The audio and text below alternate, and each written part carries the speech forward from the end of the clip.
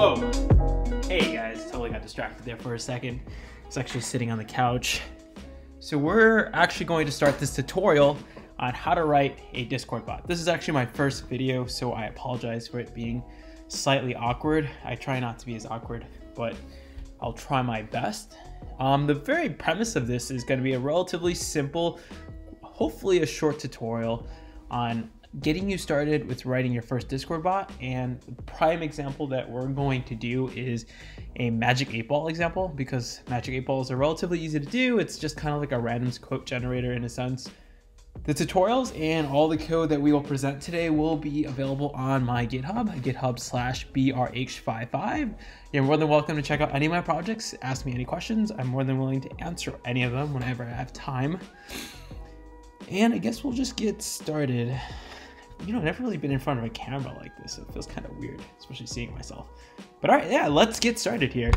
So I guess we'll get to the first cutscene and start. So before we can really start coding, we need to actually create an application within Discord. So we're gonna go to discordapp.com/developers. And once you go there, you're gonna get redirected to the applications page. And this is the page where you're gonna create any new application that you want within Discord. In this case, we're just going to create a bot. So we'll just go here and we'll say, we're gonna create a Magic 8-Ball bot. And we're going to choose a icon that I actually already downloaded here. Right here, I'm gonna upload that. That looks great. We can have a quick description here. It tells you your future. Cool. Once we have this, we're gonna go to this left side here where it has a bot tab, and we're gonna click bots. Now we need to build a bot because this is gonna be a user account that's going to represent our application. So to do this, we just go to add a bot, and adding a bot user gives your app visible life in Discord. This action is irrevocable. Yikes.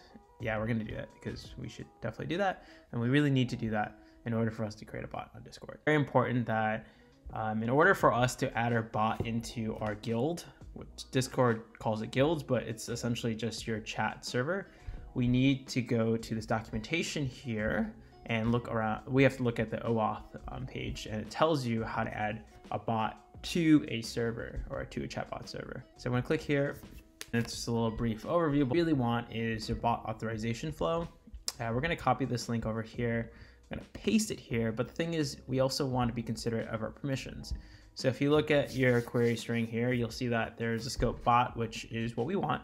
The client ID needs to be changed to the ID of your application, and the permissions needs to be updated to the correct set of permissions needed for our application.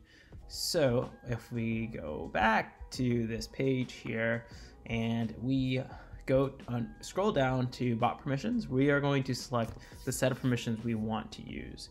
In this case, we're not really doing anything super complex. The only thing we're actually really doing is sending messages.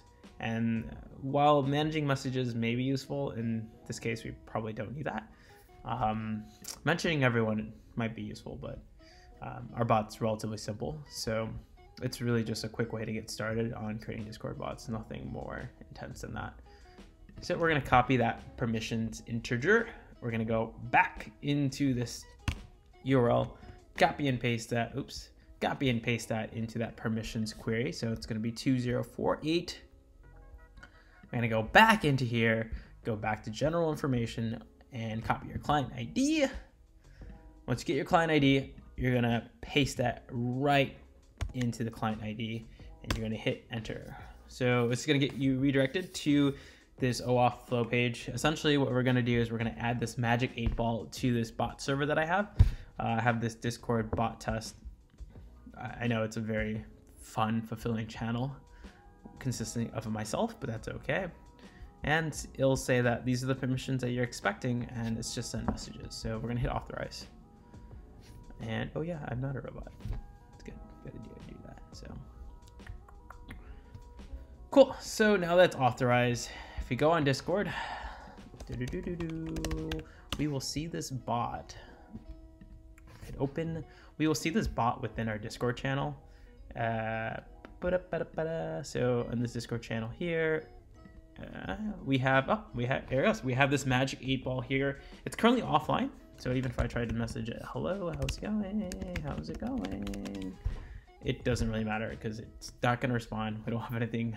We have no server in place or no bot actually running. But that's just to get you first started with creating your basic application to just get started. So we will move on to the next part, which is actually coding it, which is the fun part.